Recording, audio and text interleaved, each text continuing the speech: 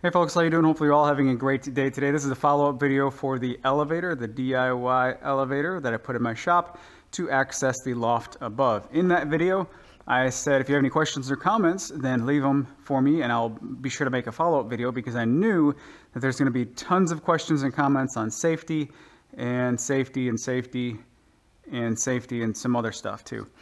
So that's exactly what I did. I printed off a bunch of the comments to make this particular video. Most of them are safety related. Some of them, and one of the benefits of doing this type of stuff is I don't claim to know everything. I made some mistakes while making this, and some of the comments pointed those mistakes out that just make total sense. Absolutely, I made those mistakes, and actually having a discussion about it makes a better situation for all of us to learn from. So anyway, I'm going to jump into the comments really quick, and we'll probably move the camera around to show you some changes that I made. So first off, you can get 20-foot sections of the Super Strut from electrical supply stores. I did not know that. I got 10-foot sections at my local Lowe's because that's the first place that I found that sold them, and I needed them, went and got them. 20-foot sections. So in this particular application, there's some pros and cons to getting 20-foot versus 10-foot sections. Number one, a pro is that you'll have a continuous run top to bottom without a break in the middle. So both of the vertical sections of Super Strut, there's a break somewhere right about there where there's a 10-foot section above and a shorter section below. And I lined these up really good. I clamped a straight edge next to them or something that, made these align in line with one another and screwed them to the wall. And I'm not having any issues with them being misaligned. The other benefit of having a single piece would be, I guess, more strength, continuous strength top to bottom. I don't think that's an issue at all in this setup. So yeah, you can get 20-foot sections, but I still would have had to cut them down in order for them to fit vertically because I don't have 20 feet of vertical headroom above it. So I would still have to cut it down, and then the biggest con would be transporting a 20-foot section of this stuff. The 10-foot sections aren't light by any means, not super heavy, but they're not light by any means. And to transport the 20-foot sections, I have a 16-foot trailer. It would hang out 4 feet of it. And anyway, it's just much easier, in my opinion, to get the 10-foot sections. But I did not know they come in 20-foot sections, and now I do. So thank you. I would replace the flexing Super Strut with an aluminum extrusion in similar profile to the one you have on your CNC table. That should eliminate any flex.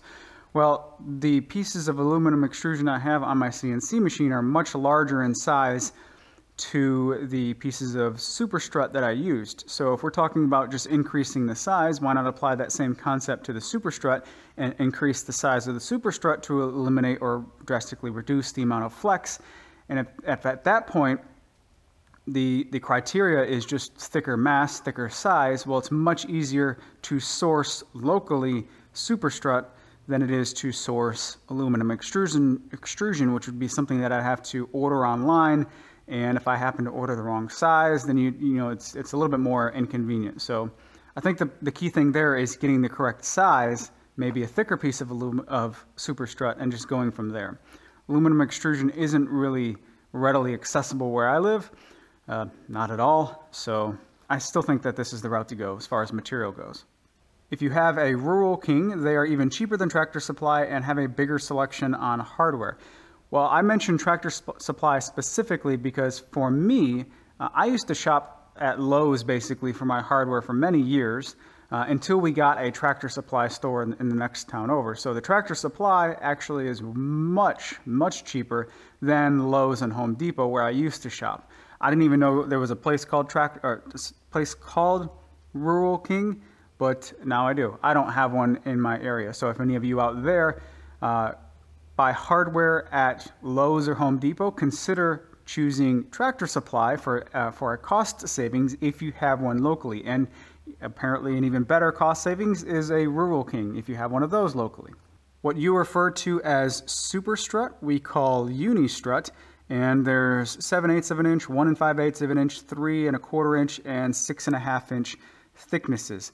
I did not know about the thicknesses at all. This is the only size Unistrut I've ever seen being used. And honestly, this is the first time I've ever used it. This is the first application I've ever had to use Unistrut. So learning experience for me. And what you call Unistrut, or what I call Superstrut, they call Unistrut. Well, locally here, it's sold as Superstrut. So I don't know if that's a brand specific kind of a thing.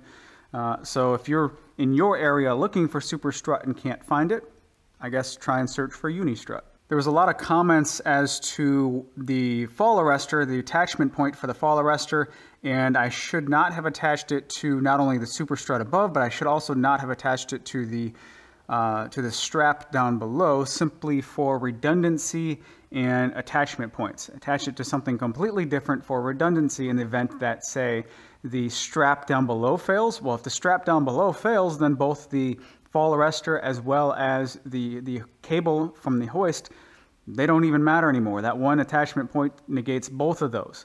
If the Superstrut above fails, then both the fall arrestor as well as the hoist, they fail as well. So attaching it to something completely different increases redundancy in the event of a failure.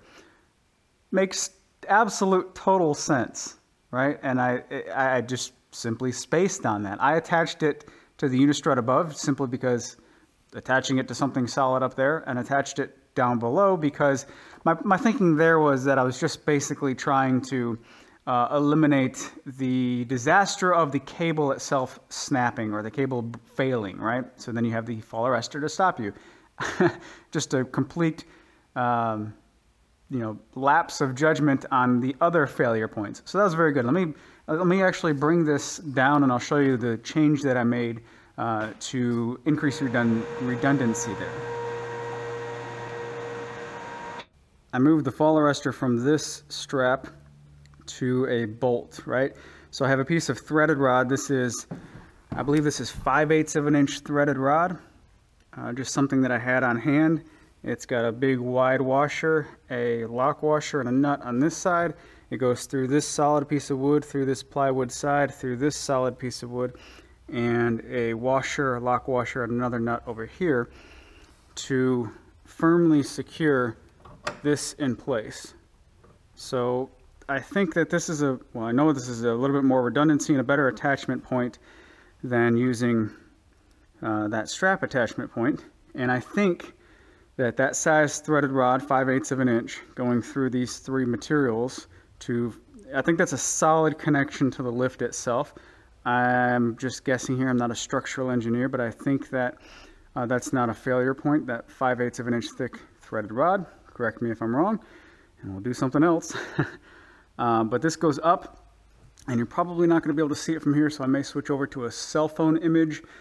But the fall arrestor is attached to a doubled up chain, and each link of that chain is rated at 880 pounds. So there's two sections of chain, two independent sections of chain, two independent loops that the fall arrestor is attached to on top, which is also attached to that 2x10 support that goes horizontally.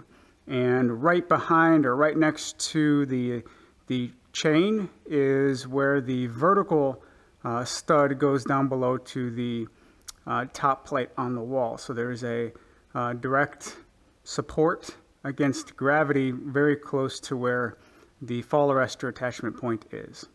Several people suggested flipping the horizontal Superstrut up top where the hoist is mounted, and what that does is it makes the flat piece of the Superstrut go from a state of tension, which is how I initially had it, to compression, which is how I have it now. I did flip that based upon suggestions because it makes total sense. As force is being applied to the middle, pulling down, if it was the way that I initially had it, then it basically wants to pull apart that horizontal piece of the Superstrut. That is tension. If we flip it upside down so that the flat piece is on top, it wants to compress the top of the Superstrut, that flat piece, and that is compression, much stronger than having a tension force applied to that particular piece. So yeah, I flipped it upside down. Thanks for the suggestion there, it makes total sense. A few people mentioned having some type of gate in the front or a swing out gate, some type of barrier in the front for added safety front of the lift as you ride up and down. And I think that is completely a personal choice. Number one, this is this is not a public lift. I have access to this lift and nobody else does. Nobody else is allowed to ride the lift. There's absolutely no reason for anybody else to ride it. This is a storage space above. It's not a play fort by any means. My shop is not a play fort for children. And I think there's other safety precautions taken to prevent unwanted access to it. And at that point, it's just me using the lift, and I don't think a front gate would be necessary. Think about this. How many times have you climbed a ladder in your life without a fall arrestor? How many times have you climbed a ladder without some type of attachment to that particular ladder? I'm willing to guess that every single one of you out there, 99.9999% of everybody out there, has never taken any other safety precautions climbing a ladder other than try not to fall.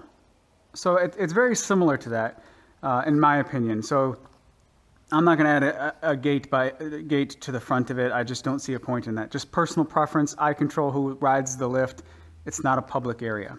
A few people mentioned a GFCI circuit breaker would also take care of the water concern. If you don't know what a GFCI circuit breaker is, it's one of those circuit breakers in the United States you'll typically see in your bathroom, in your kitchen, that has a little test button where you can trip it's a little breaker for a receptacle where you can trip it. GFCI stands for ground fault circuit interrupter. So anytime you have a ground fault, something grounding out, it immediately disrupts power or stops power to that receptacle. You will see them in any place where moisture or water is in the area. So typically in your bathrooms, kitchens, around your kitchen sink, front porch, back porch, around the perimeter of your house, outside, inside of a garage, any place where there's a potential for electricity interacting with water and moisture, which is never a good thing. So yes, a GFCI outlet up there would completely solve the problem if water was to trickle down into the engine hoist, electric hoist. But like I said, I don't see that happening because I think I've taken very good precautionary measures to keep the inside of the mini split clean with all those extra filters.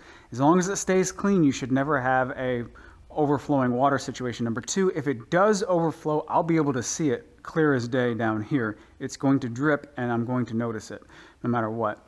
And also with the breaker at the main breaker panel completely turned off, that also solves the issue of water being up there or electricity being up there in the event of water being in the circuit.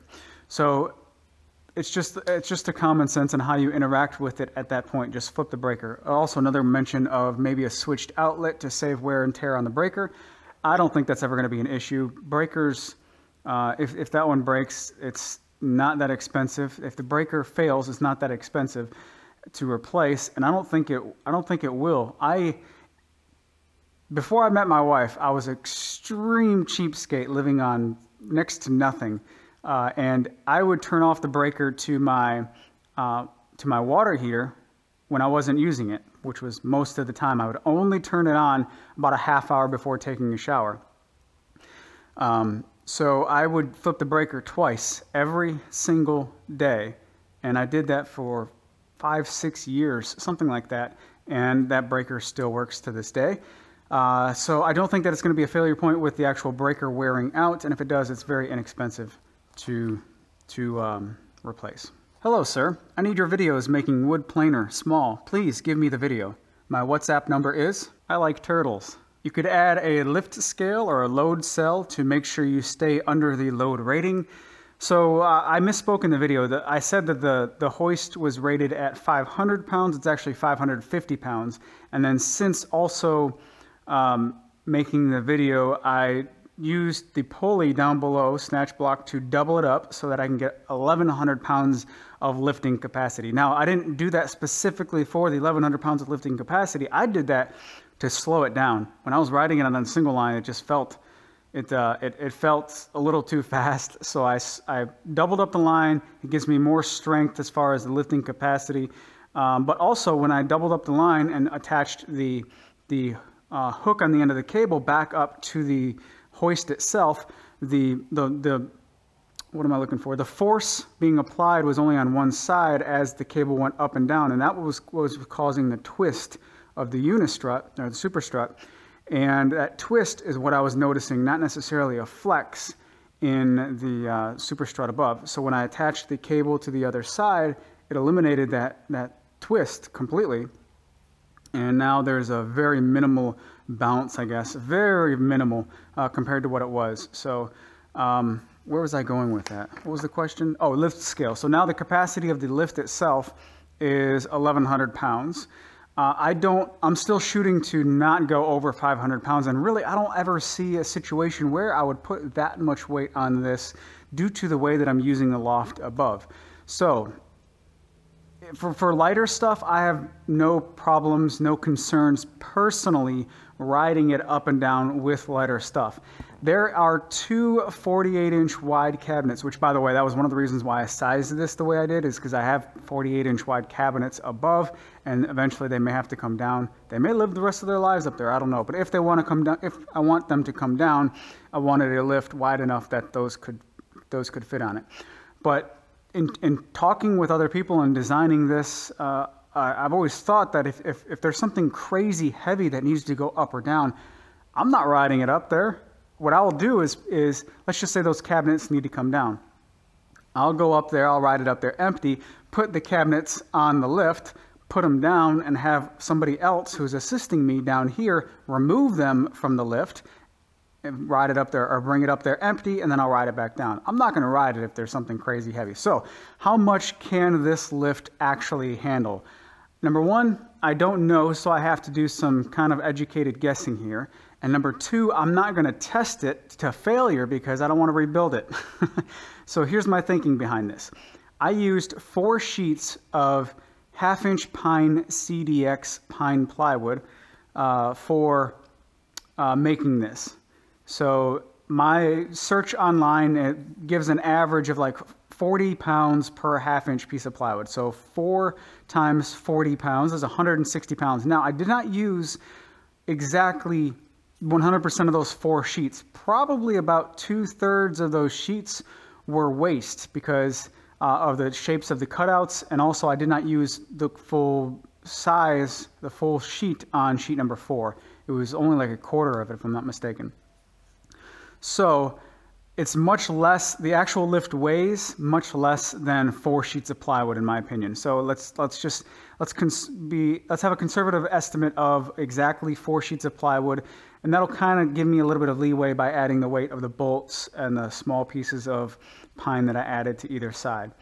So let's just say 160 pounds for the lift. I weigh 165 pounds, add that together, that's what, 325? For an easy number, yeah, 325. That means 175 pounds of cargo, including, or on top of me, to safely be under 500 pounds. And I think that's, if I'm not mistaken, that's where the rating of the fall arrestor was at. So it's difficult for me to pick up 175 pounds. Of course, I can do that, but I don't see anything, I can't picture taking anything up there that's 175 pounds. And like I said, if it's super heavy, I'm not riding it up there. I'm going to go up there by myself, have somebody else put it on the platform, take it up there, I'll offload, and then I'll ride down by myself. So I don't think I'm going to exceed the weight limit, and I'm not going to test to failure to determine what the weight limit actually is. This platform may not be a good idea. If your daughter sees you using it, she'll want to ride on it with you. And to that I say, just because she wants something doesn't necessarily mean she's going to get it. To expand upon that also, I'm not going to be using this in front of her. I'm not going to advertise this. This is something that is used very infrequently for a very specific purpose. And if she happens to be in the shop when I need to go up there, I don't see any reason why there's an immediate urgency for me to do that right then and there. I can wait until she's not in there and so she doesn't ever see it. Eventually, yes, she will grow up and understand what this is, but there's other safeguards in place to not allow access to that. And there's also many deterrents to prevent or detour someone from using it. Number one, nobody has access to my shop without me. Number two, if somebody has full understanding of how this works. There's a bunch of crap in the way. I store some tools in front of it. There is a fail-safe switch on the remote, so a safety switch on the remote where you depress the switch and you have to twist to unlock it before it is even accessible to be used. So you can cut power at the switch without little kids knowing or understanding how that works. You can cut power to the main circuit breaker upstairs, and there's stuff in the way, and there's locks on the door, all that good stuff. So like I said, just because she sees me doing something doesn't necessarily mean she gets what she wants. And that's a basic family housekeeping type of a thing. If you are one to pose this question, if you are one to keep alcohol in your house, do you keep it under lock and key 24/7, or do you have a simple understanding that, hey, this is an adult beverage, this is not for children? Do you keep it in areas where it's not readily accessible? Yes, a kid can stack some stuff up, climb up on the counter, get in the cabinet above the refrigerator, that type of thing. So there's always that what if, but there's, just like with alcohol in the house, there's a lot of safeguards in place. So just because she sees it doesn't mean she's going to get it. There's a few comments about this resembling some other lifts that are online. And absolutely, yes. Well, I think I mentioned this earlier. This design that I did is based upon inspiration from other YouTube videos. If you search on YouTube, DIY elevator, you'll find metal versions, steel, aluminum. You'll find many different plywood versions like this. You'll find solid wood versions. You'll find people using repurposed, forklift, an actual hydraulic forklift that you drive around where you can put the hydraulics, mount them securely to the wall, and figure out the hydraulic system to have a dedicated hydraulic lift. So no, this is not my original idea. There's many other versions out there that are very similar to this. I kind of pulled inspiration from a bunch of different things. And Steve Ramsey talks about woodworking. In the woodworking world, everything's a box, right? There's so much redundancy and very little 100% super original type of stuff. What happens if you are up on the loft and you lose power? Nothing really, because the hoist itself is not dependent upon power to maintain its position. So as of right now, a few minutes ago, I hit the reset button or the power safety button on the remote. So I guess technically there's no power up there. And even so, when it is in its up position, I flip the breaker so there's no power to the circuit, and it still maintains its position. So power is not necessary to maintain its elevation. You have to be very careful every time you are moving downstairs that the space underneath the elevator is clear and nobody stands or walks towards it. I know it's obvious, but you should not risk it. A lot of questions or a lot of comments saying about taping off the floor and all that stuff. It's an obvious situation. Don't stand underneath it. Like I said, this is not a high traffic environment. I don't think that's necessary. And also make sure no one's underneath it, of course, obviously. There's a lot of redundant safety questions or comments about like adding even more safety precautions. And in this example, a second cable, inertia brakes, maybe some springs beneath, all kinds of added super duper additional safety. And in my opinion, you can take safety as far as you want to. If you want to drive a vehicle with a seatbelt on and a fireproof flame retardant suit and a helmet and racing gloves and a roll cage to go check your mail, then by all means do so. I think a lot of the stuff regarding this might have been a little bit blown out of proportion. There's a reply that I think kind of sums it up a little bit. I think he took very sufficient safety precautions. It's not that high. It's not a kid's toy. And I'm sure most of us have been higher up on ladders with less safety measures. The fall arrestor is a good idea. Why not consider putting a little bit of lead roof flashing over the motor, so if the air conditioner ever leaks, it will just drip down. The more I think about that, the more I think it's actually not even necessary, because the hoist itself is almost fully enclosed in a metal box, metal container. So if water touches the top of the housing for the hoist, it's going to go to either side and drip down the sides and then just drip from there.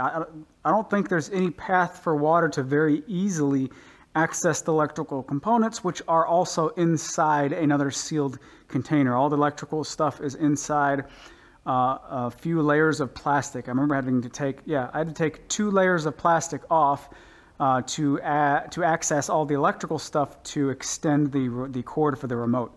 So I actually don't think it's even necessary, to be honest with you, the more I think about it. There are 4 holes on the top, but that's for the brackets to mount to, where they are attached, where the hoist is attached to the super strut, and those are cranked down really, really tight with a big washer, and I just really don't see water actually getting into the lift the more I even think about it.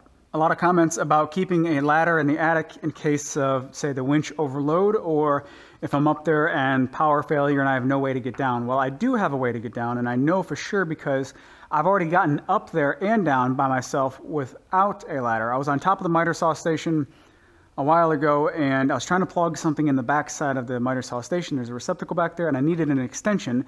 I noticed that I had one upstairs. I just saw one up there, and rather than climbing down to the miter saw station, going to my ladder and getting back up, I simply climbed up from the top of the miter saw station into the loft above, got what I needed, and got right back down on top of the miter saw station. So I know for sure I can get down on top of the miter saw station because I've already done that. So no ladder needed upstairs. That's it for all the questions and comments. It was a lot of redundancy. Hopefully this information helps.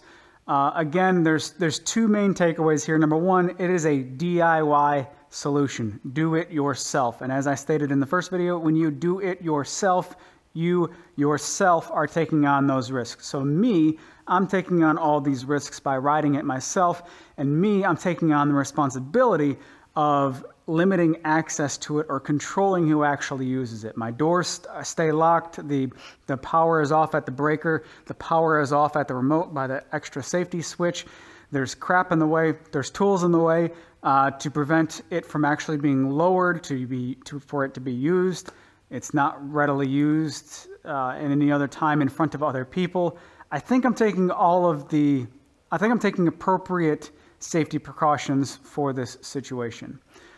So yeah, if you feel inspired to make something like this, then a lot of things to consider. Hopefully you guys found this information useful. You guys take care, have a great day, and I'll talk to you in the next video.